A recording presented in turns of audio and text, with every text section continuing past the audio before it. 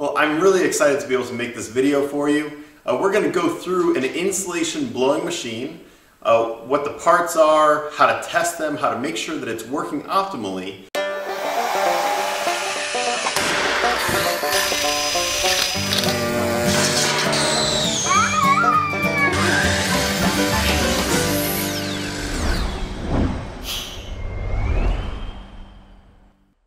This is a relatively old machine, and it's not considered a very powerful machine. But this is, I'd say, probably on par with what you might find in kind of the Home Depots and things like that. Now, this is one of the simplest machines, and this blue part is known as the hopper, and that's going to contain the bulk insulation, and then all the mechanicals of it are down here. The point is that it's going to take really dense packaged product of insulation like this, and it's going to break it apart into little pieces and then blow all these little pieces through the hose under air pressure to get it to where you need to go. Here's the controls. Now this says a single 15 amp, but if you read the manual, it will quite often wind up tripping a circuit breaker if it's on a 15 amp breaker only. The manual says to hook this up to a 20 amp. This is the remote on-off switch that the operator will be using. Plastic hopper. Now inside the hopper, now this agitator arm is going to spin. It's going to break apart the insulation, and it's going to push it into this lower chamber called the airlock. Now that is where you need the insulation to go. If this is wide open and all that insulation is falling down there, you can quite often wind up clogging the hose or clogging the airlock. That's just going to slow you down. You're going to need to take it apart and clean it. So in order to prevent that from clogging up, you're going to close off some of that. And you use a plate like this. This is called the feed gate. Put it in the slot. And as you push this in,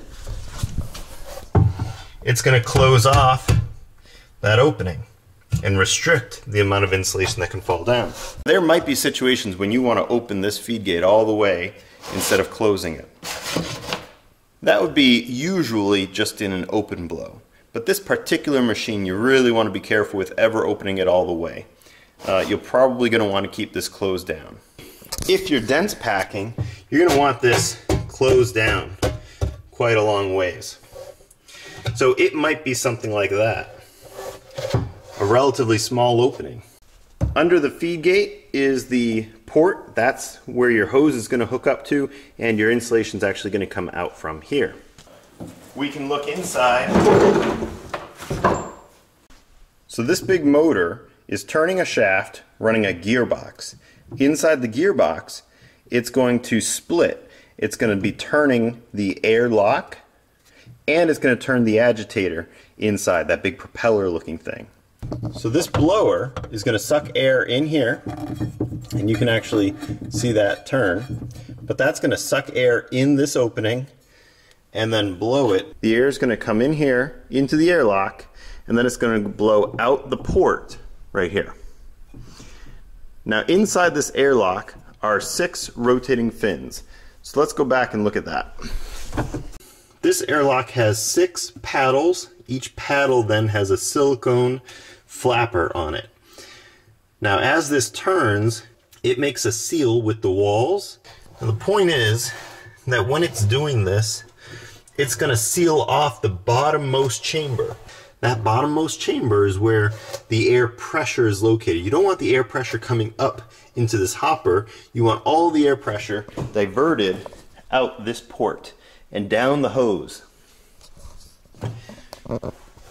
Now these fins, which are made of silicone in this case, sometimes they're rubber, these are in very good shape. You can feel the edge.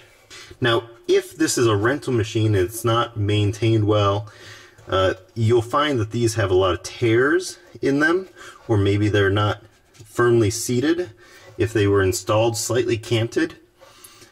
And little bits of, say, a nail that gets dropped in here, or a string that might get wound around this will wind up tearing and cutting these fins.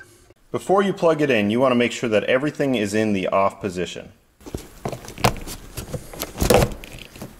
We'll go ahead and turn on the machine, and then we can control everything just with this remote, which is on the wire. Now we're going to turn on the agitator.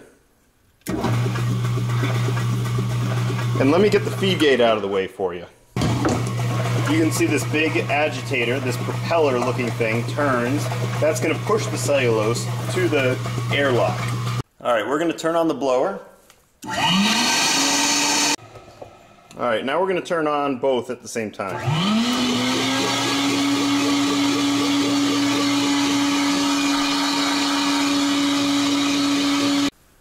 Now the most important part to getting a good dense pack is air pressure. Now that air pressure is going to be a combination of two things. One, the seals of that airlock, how well it's going to trap the air and force it out of this port. Second is going to be the blower itself. So you can test both things because all you care about is how much pressure you have coming out of this. So I took this very simple, we have a rubber coupling, then a reducer, another reducer, and an air pressure gauge. Now this one goes up to 15 psi. What you're looking for is a bare minimum of 2.8 psi in order to do a dense pack. If it has anything less than 2.8 psi, or pounds per square inch, now if you have anything less than that, there's no hope in getting a proper dense pack. And what I mean by a proper dense pack, the insulation has to be self-supporting inside the cavity so it won't fall and settle. This machine, factory new, is supposed to put out 3 psi. Now other machines you can get 5 psi or more out of brand new, and they're much better suited for dense packing. So let's go ahead and put this on and see what pressure we get. 2.3. Well, at 2.3 psi, this is not powerful enough to do a dense pack. Well, there's the parts to the machine. I hope this was helpful. And in part 2 of this, I'm going to actually put some cellulose in this machine, and we're going to talk about techniques and hoses to use for different cavities. Alright, thanks a lot for watching. If you enjoyed these videos, please like, subscribe, comment, and share.